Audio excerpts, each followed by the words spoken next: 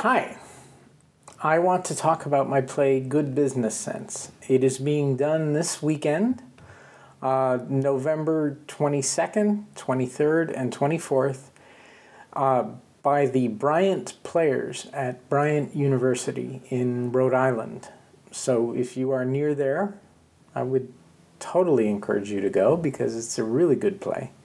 It's called Good Business Sense, and it's about a young man who he proposes to his girlfriend in a very fancy restaurant, but he does it in the only form he knows how, which is using a business presentation, which is kind of obnoxious, and she doesn't really appreciate it. Luckily, the waiter is there to kind of keep things on track.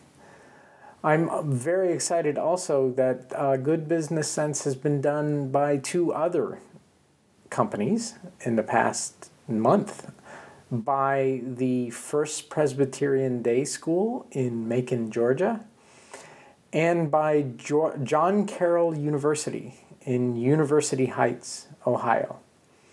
So I hope that the performances have gone well for those who've already done them, and for those who are about to do them, break a leg.